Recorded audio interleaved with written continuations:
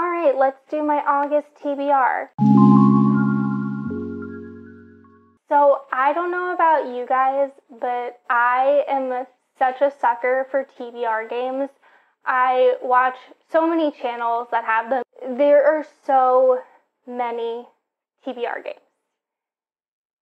And I love them. I love watching them. It's so fun to watch, and it's so fun to watch them figure out what they're going to use to fulfill that prompt. But to me, it seems like it would be too hard to keep up every month. Like, you have to have this set TBR that you're following every single month, and it doesn't give you room to mood read. Like, the second you tell me these are the books that you have to read, I'm like, all right, peace, I'm out. But I want to try it anyway because it's fun. So then I'm thinking, okay, well, how can I try one? I just want to do it for 1 month. What are the ones that are easy to set up, easy to explain, all of that stuff. I first thought of Maddie, a book browsing blog, and her dart attack, and I'm like, I have a dartboard, I could do this, but I don't have a dartboard set up in my apartment right now, and I was like, I don't want to nail something into the wall, and then too much to go on.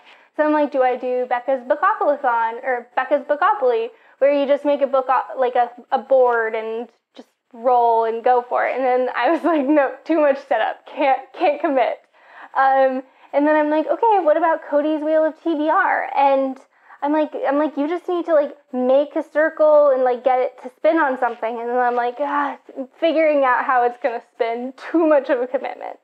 So I'm bouncing these ideas off of my partner, and he's like, well, what about games we have? And I'm like, well, really the only game we do have is Pandemic, and it's not going to work out right now. And it wouldn't work for this game. I'm sure someone's creative enough to make that happen, but not me. And so we are looking through our games, and then I come across this game. We only have 4, and I come across this game called Bring Your Own Book. Never opened it. No idea what it is. I'm sure someone got it for me because they knew I liked books or something like that. I don't know how it came into my possession. So then I look into the rules, and I'm like, okay, this is very simple and straightforward. I can do this. So essentially how the game actually works is that you have this deck, and one person picks the top card. So I'll just do it. And it says, the meaning of life is. And then everyone else has to go around the bookshelves and look for a phrase or a sentence from inside a book that you could say that's what the meaning of life is. And then once one person finds it, they turn over a timer, and then everyone else only has 60 seconds to find what they're looking for, and the game ensues. But if I did it like that, I would spoil books for myself. So I don't want to do that. Instead, I'm going to use the title. Is this going to work? No idea. But we're going to do this together. We're going to attempt this together. And I think I'm only going to pick 4 prompts because I want to be able to read other things within the month. I already have plans. How these are set up, they don't really give me any room to, it doesn't give me much room because they're so specific. I could be funny with the meaning of life is, but I think that we're going to have to stretch the bounds of these a little bit to make them work. But yeah, so we're just going to go for 4. August is Women in Translation month, so I'm hoping to read Women in Translation. So we'll see if I could do that. And we're going to pick cards. So I'm going to split the deck. We're gonna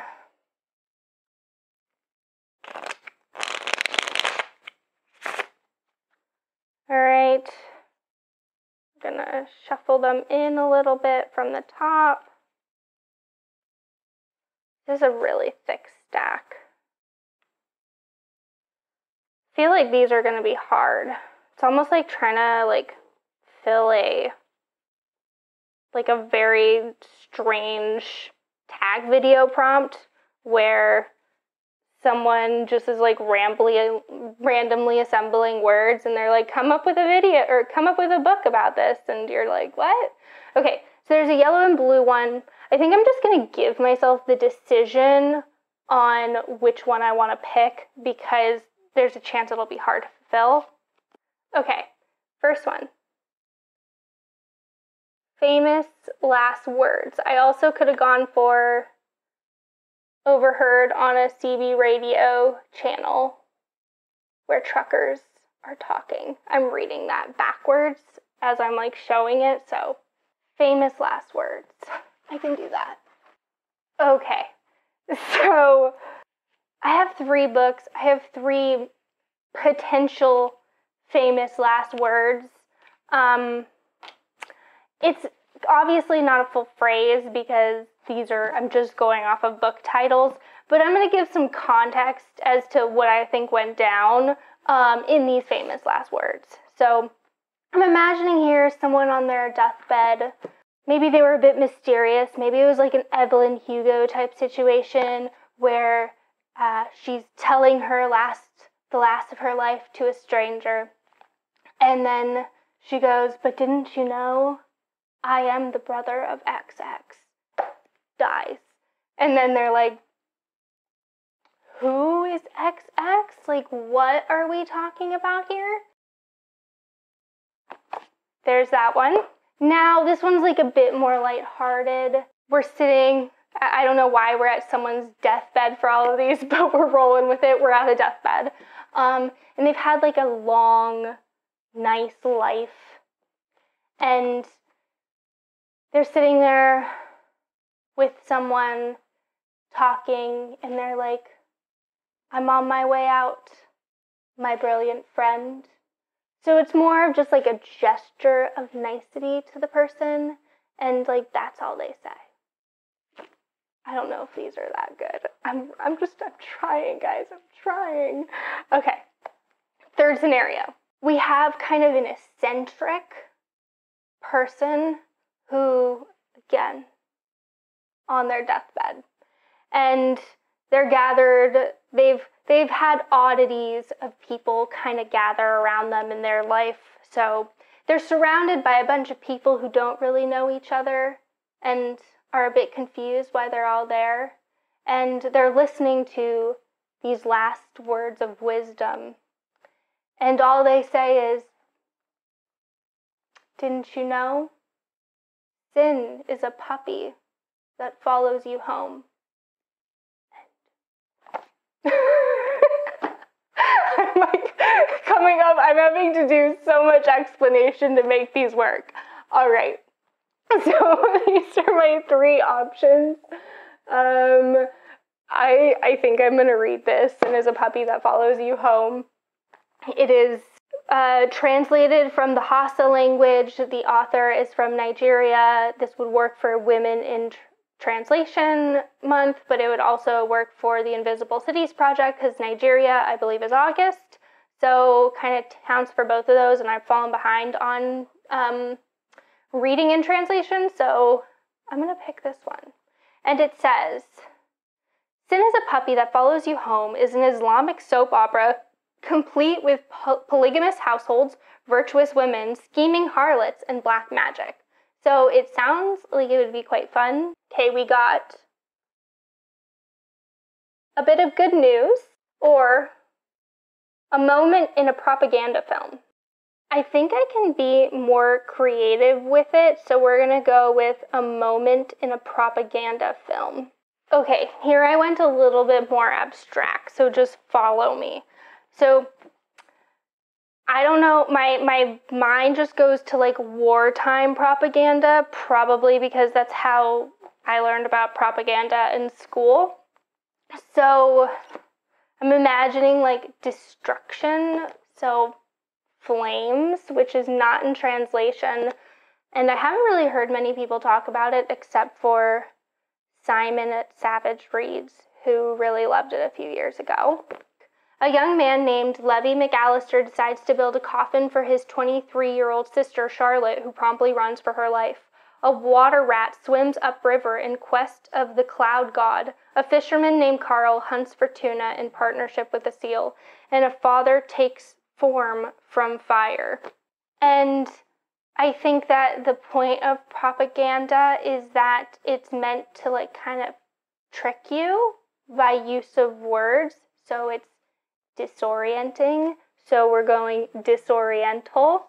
This is in translation, and it's at once a sweeping saga of 20th century Iran and an intimate story of a young woman's determination to create a future on her own. Disoriental is timely, passionate, and an entertaining debut novel. Okay. Of these two, even though this one's the one that's in translation, this one sounds, I'm intrigued by the back cover. I haven't read that in a while, and it sounds interesting. So I'm going with this one. We got the name of a magazine for kids, or something a winner would say. Okay. I don't know which one I'm gonna go with yet. We're gonna look. Okay. So I'm going with something a winner would say. So in my head, I'm thinking, we just won something. So in this one, I'm imagining like a king who just like won a battle or a skirmish for his people. I'm reading fantasy, so that's where my head is right now. And he says something like, "We toast to my victory," or "We toast to our victory before the feast." Okay, this is in translation, but it's not written by a woman. It's the evening before the feast in the village of Fürstenfell, population an odd number. The village is asleep, except for the ferryman. He's dead, and Mrs. Kranz, the night-blind painter, who wants to depict her village for the first time at night. A bell ringer and his apprentice wants to ring the bells. The only problem is that the bells have gone. A vixen is looking for eggs for her young, and Mr. Schramm is discovering more reasons to quit life than to quit smoking. I'm not going to keep going, but sounds like there's a lot going on there, and it's kind of thick, so. Okay, now I'm thinking that someone just won something where they had to be graceful. Maybe because it's the Olympics right now, maybe we got a gymnast who just totally killed it on the uneven bars or something, or totally killed it in their floor exercise. I don't know. And they're I've executed that with the elegance of a hedgehog. Of the hedgehog, actually. And this one is in translation, written by a woman. Let's see, what is this about? We're in an elegant hotel in the center of Paris. Renee, the building's concierge, is short, ugly, and plump. She has bunions on her feet. She is cantankerous and addicted to television soaps. Her only genuine attachment is to her cat Leo. In short, she is everything society expects from a concierge at a bourgeois building in a posh Parisian neighborhood. Is it? But Renee has a secret. She is a ferocious autodidact who furtively devours art, philosophy, music, and Japanese culture. With biting humor, she scrutinizes the lives of the building's tenants, her inferiors in every way except that of material wealth. Okay, so sounds like she's kind of unlikable, which I can get on board with. And then this one, we're back to fantasy. There's a wizard or a witch or a warlock or something, and they win a duel, and they're kind of talking down to the person that they were dueling against, and say something to the effect of, "I wish I went up against something more than magic for beginners." And so this is also not a translation, and it is a short story collection that was recommended to me by the used bookstore owner for the bookstore I go to all the time, where he's pretty familiar with the tastes in books I at least pick up. And it is a short story collection. It says, one of the most critically acclaimed collections of our time, Magic for Beginners is an exquisite, dreamlike dispatch from a virtuoso storyteller who can do seemingly anything. Wow, they had a lot of good things to say about her. Now what is it about?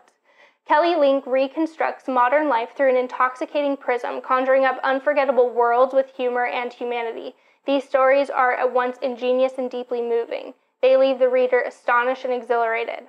Okay, it didn't really give me much, but it said quite a bit to her esteem. Let's look at some people's quotes. Funny, scary, surprising, and powerfully moving. This is what certain readers live for, fiction that makes a world instead of merely mimicking it. Ooh, that speaks to her ability to paint a scene, which I like, and her ability to write a setting. The most darkly playful voice in American fiction. So of these three, I think I'm going to go with Magic for Beginners, just so I have a short story collection, because I do like to kind of pepper those in through the month. So I'm 1 for 3 for translation written by a woman. All right, last one. Something you'd be surprised to find in a coat pocket. A stage direction in a comedic play. I think I'm going to go with something you'd be surprised to find in a coat pocket. For this one, I only picked 2 because, like, we could go real far real quick. Like, you're not going to find a lot of things in a coat pocket, but I was thinking of, like, actual things that would fit in a coat pocket that you wouldn't find in a coat pocket. So, first one, a fist or a heart. I mean, you might find a fist.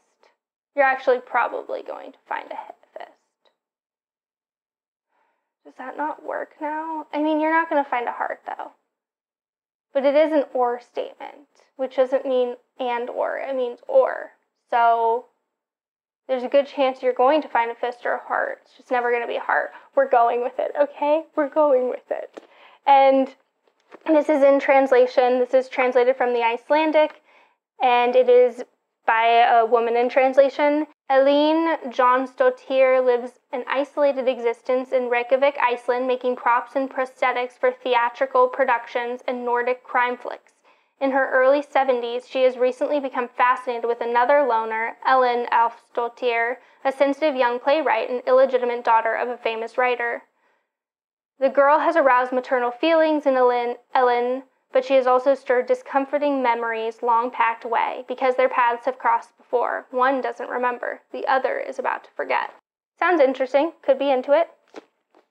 Okay, next one, a broken mirror. Why would we find that in a coat pocket?